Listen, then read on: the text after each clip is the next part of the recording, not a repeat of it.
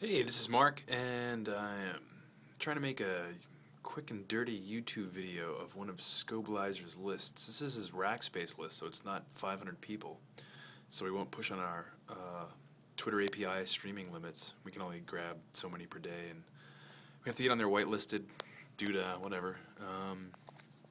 Anyway, it's just a different way of looking at information, and the status updates from all the people in Rackspace on Twitter go through a semantic processing tool. Right now we have them going through the Orchestrate Alchemy API, and we kind of glom them all together into one Cumulus cloud. And then if you want, you could say, if you see something you like and you want to dig a little deeper, you could say, hey, let's find out how Salesforce copied Facebook. And that did not work. Hold on. I have some limited web browsing right now. Come on. Maybe that web page isn't going to come up. No, I should have.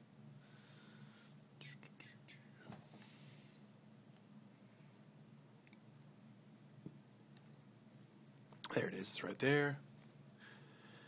And you click on it. And it goes to a search page. I don't know if you can read these things, but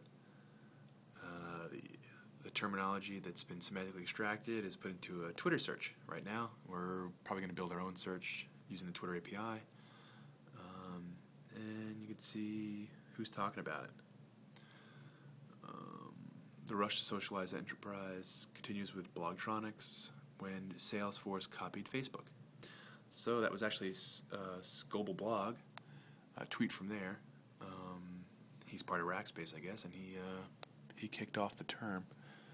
I guess we can go further back. It goes down to Andre Iampop, who started the comment, and then it sort of moved through. And if I go back, I can see somebody on this list. Scoble blog, there it is.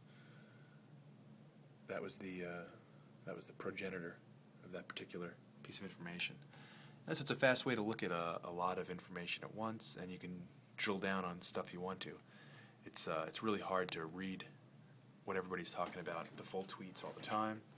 I know 140 characters isn't that much, but when you follow hundreds of people and put them on lists or thousands of people, you need to compress the information down somehow. And this is just one way to do it. And we think that this is kind of a valuable way to start looking at data. And then each of these things can lead to a different type of filtering, where you have multiple people talking about the same thing at the same time. Those words will get bigger here. It's just built in natively the way we have it set up. Thanks to Tyler Gillies' hard work and awesome skills. Alright, man. Thanks for listening. Bye.